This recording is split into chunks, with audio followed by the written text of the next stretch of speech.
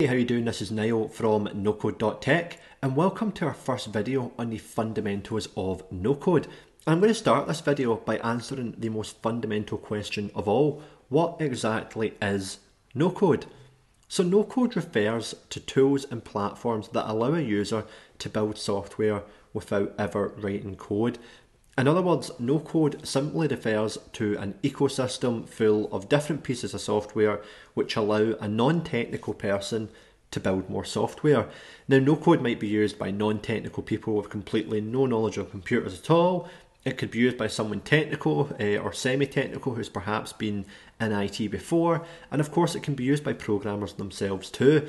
I myself have been a programmer now for somewhere around 10 to 15 years. And I've been in the no-code scene for roughly around 7 or 8 years as well.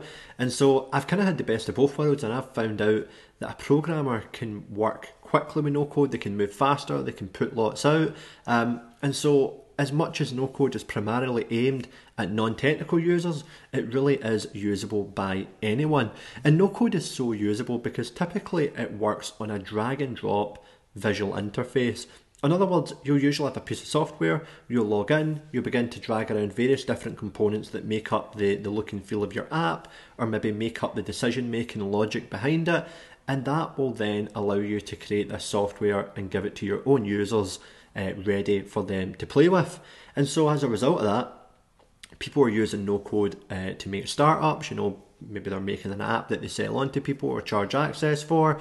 People are using no-code in their business. Perhaps it's a business they own where they're automating some sort of process, or it's in a larger business that they work for where they are making themselves or their team more productive. And of course, some people are just using no-code for some kind of hobby project. Maybe you want to build a game, maybe you want to build an app to manage your greenhouse. It really could be absolutely anything. Previously programming was something that only 0.3% of the world could accomplish, and now with no code, literally anybody can build whatever software they want. But there's one thing to bear in mind here. No code creates software, and that is exactly the same as programming. You might not have to write code, you might not have to worry about syntax or any of these kind of complicated terms, but you are going to have to worry about what does your software do, how does it work, who's going to use it, what devices are they going to use it on, what third-party services do you need to access. And so, although it's a lot simpler, it's a lot easier, and it is approachable as a non-technical person, there's still a lot to learn, and there's a lot of things that go into making a functioning piece of software. And as a result, sometimes no-code is also called visual programming. Programming because you are still programming, but visual because you're obviously doing it in a drag and drop interface most of the time. And so as somebody who is about to learn no-code, who is presumably about to use no-code, we would typically call you either a no-coder or a visual programmer, or visual developer in fact. So to understand a little bit more about what we can do with no code, I've pulled together this ecosystem picture here. Now, I never made this picture, but it is one that I've found and brought onto the video here. And so I just think it's a great way of demonstrating exactly what no code can do.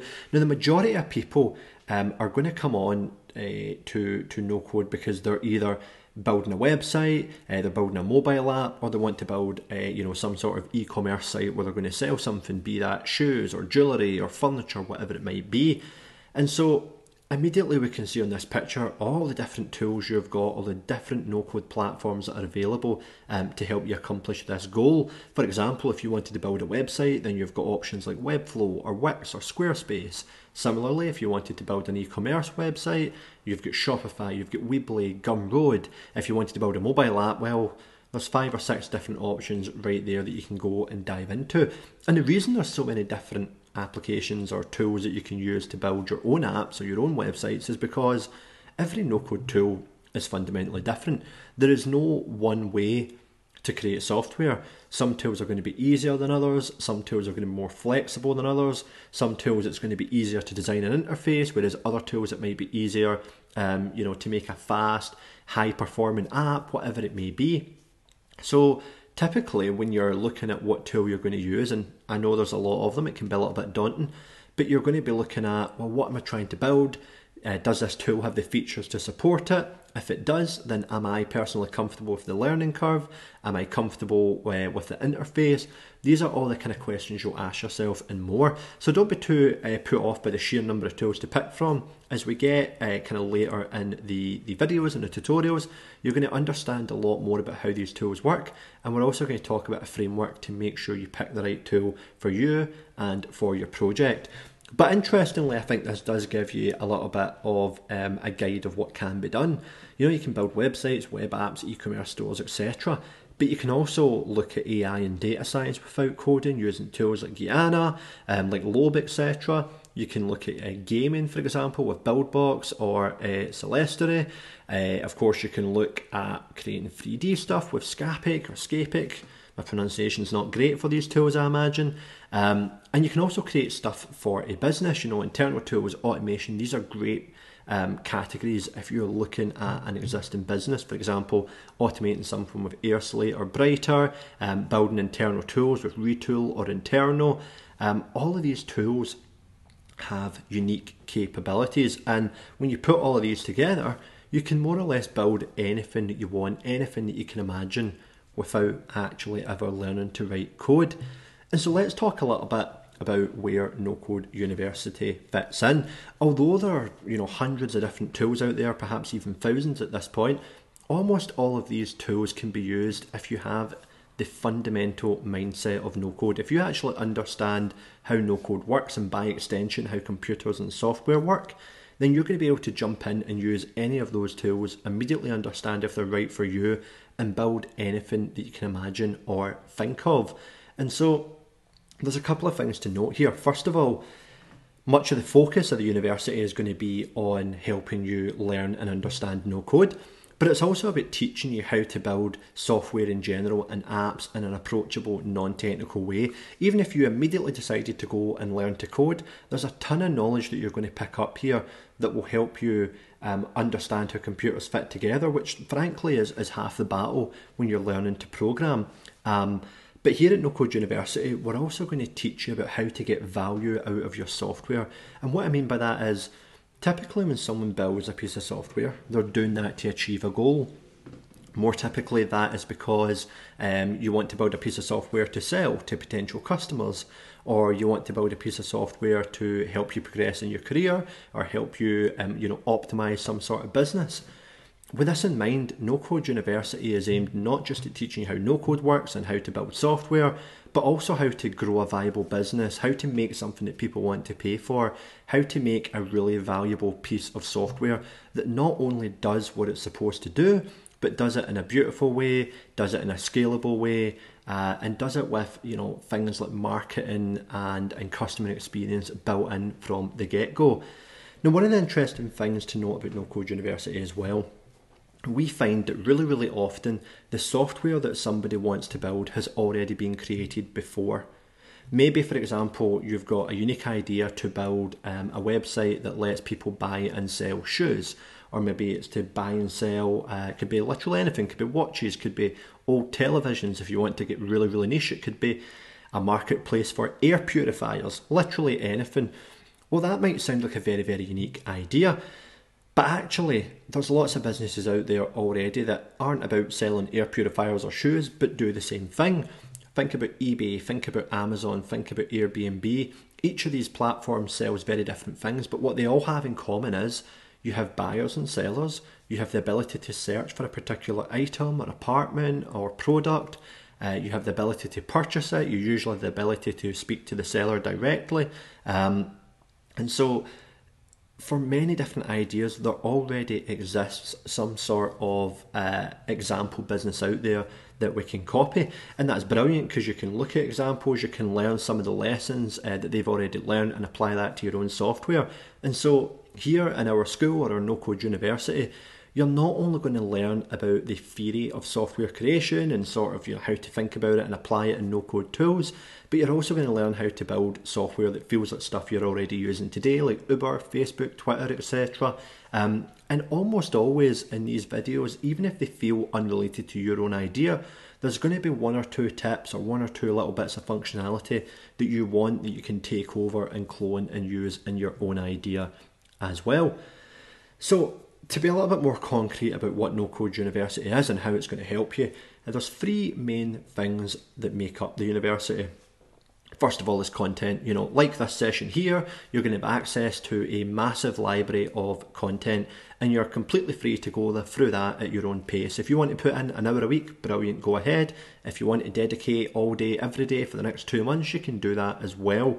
And so you're also free as a result to go through the library in whatever way you like. If you feel that you're getting it really quickly, you can jump on and just start, creating stuff. On the other hand, if you want to take your time, take notes, go through it, that's all fine as well. We're going to teach you the fundamentals of software development. We're going to teach you how to apply them to no-code tools. We're going to look at the basics of various no-code tools, so all the stuff we're talking about in terms of fundamentals, how do you actually do that in a tool? And then of course we're going to show you how to build lots of example software. You can use as much of that or as little of that as you like. But the good thing to know is there's going to be new content coming out every week, every month that's going to keep you either on the latest developments in no-code tools, or is going to make sure that as your business grows, you can build the features that you need to support it. You might have launched a basic app today, but what happens tomorrow when you want to start taking payments, or when you want to send a newsletter, you want to start tracking what your users are doing so you can figure out how to improve the product. All this kind of stuff is where we will add more and more content to help you on your journey from launching a piece of software right through to getting some success out of it. So content is one major part, but another major part, of course, are our events and workshops. And so every week we're going to run workshops with lots of different experts, and that will be covering things like no-code development, it could be sales, it could be automation, it could be marketing, lots of other fundamentals. And I've said here business fundamentals. Clearly, what a lot of our university is aiming to help you with is, beginning your own startup, building an app, and then being able to launch that all without code. But equally, if you're somebody who is functioning within an existing small business, medium business, or enterprise, we're going to have lots of content there, events, workshops, etc., to help you as well. And perhaps one of the most interesting parts about that is our office hours. So office hours is a session that we will run every week where you can come along, you can chat to me and some of our other instructors in real time, ask us questions, get help with something, show off what you've built. But otherwise it's just a great place to come and get some one-to-one advice there as well. And then to me, probably the most valuable part of the university is the community. So by being a member here, you'll be able to access all areas of our NoCode.Tech community. You'll be able to get advice from your peers, from other people. You'll be able to meet other people who are, I guess, doing the same journey that you are. They're learning no code, they're trying to get value out of their software. And as a result, you'll be able to meet people there who can keep you on a track and accountable and help you with any problems that you might have. So that all sounds like a lot. But let me tell you why I think our approach is an important one. First of all, no code, as I say, is not that different to programming. It's accessible, it's quicker, it's much more fun and enjoyable, and I say that as a programmer myself. I'm sure there's people who disagree with me. But fundamentally, you're still telling computers what to do. And that means things are going to be complex. You're going to have to understand how computers and software actually fit together, how they actually work. We see so many people who find a quick no-code tutorial that says, here's how you can build your own version of Airbnb, for example, and they dive in and they build something that feels maybe 80% of what they were trying to build, but then they hit into a problem because they don't actually understand how software works, how no-code works.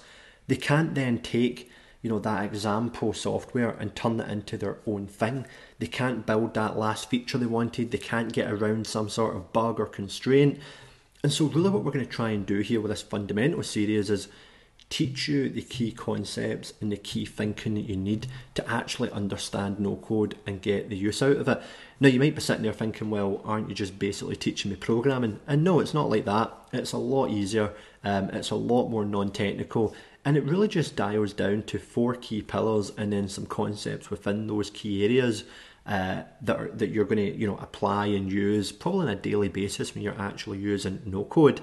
So really what am I saying here? Well, If you take the time to learn the fundamentals, that means you're going to be able to build an app right from the start. It's going to save you a ton of time in the future. It's going to improve the quality of everything that you build and put out there. It's going to improve your ability to actually build the things that you can picture and imagine in your head or draw on paper. And as a result, it means you're going to find more success, you're going to make more money, or whatever other metric you're measuring yourself by. And so, I think that's something to keep in mind throughout the entirety of this fundamental series, but also through your entire time working with us here on No Code University. And one other thing to keep in mind as well, a lot of people will ask, is it no code, all one word? Is it no code with a hyphen, or is it no space code?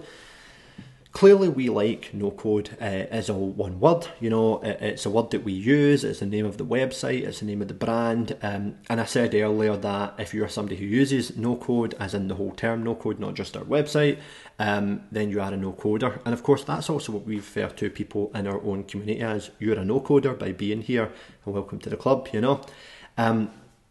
So we kind of use all of these terms interchangeably. I don't really care if you use a hyphen or not. I don't really think there's one way to do it or another. Typically, if you use the words no and code, whatever way you do it, I'm going to know what you're talking about, and so are most other people as well. So you'll have noticed in this presentation, we used no code, all one word. We used no hyphen code. It wasn't a mistake. We didn't make some sort of error there. We really are just going to use that interchangeably throughout all of NoCode.Tech. And it's up to you to decide which term you want as well. No hyphen code is probably the most popular out there, but use whatever you want as you go, So at this point, you now know what no code actually is. You understand it, and we're probably ready to go and crack on and tell you a little bit more. So in subsequent videos, we're going to cover in a little bit more detail, what can you really do with no code? You're probably at the point where you're still assessing, you've got an idea, is this really going to be possible? Is this genuinely true? Is this genuinely believable? Am I actually going to be able to create this without code? Well, in the next couple of videos, I'm going to explain to you how no code works, all the things that you can do with it, and then of course we'll dive into the fundamental pillars of how you can build no code apps all by yourself. So jump on to the next video and we'll get started.